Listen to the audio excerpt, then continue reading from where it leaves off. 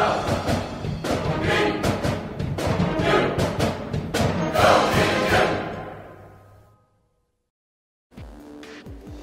softball player Jessica Rutherford is the Miller Auto Team Athlete of the Week for April 3rd. Rutherford had a record-breaking weekend after going 9 for 13 at the plate with 5 extra base hits and 12 RBI. In the first game of Sunday's doubleheader, she went a perfect 5 for 5 to set the Binghamton program record for most hits in a game. Right, this weekend our bats definitely became more of our power.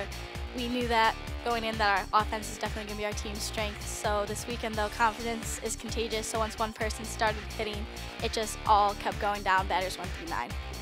Personally, I feel like I'm seeing the ball well. Also, knowing the batters behind me are also seeing the ball well helps me. I know that there's no pressure. If I don't get it, like Kate's behind me, Bridget's behind me, everyone's behind me.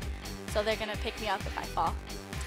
These non-conference games coming up, we're definitely going to keep working on our bats. You can never get too many hits. So these non-conference games we have are going to be facing some good pitching.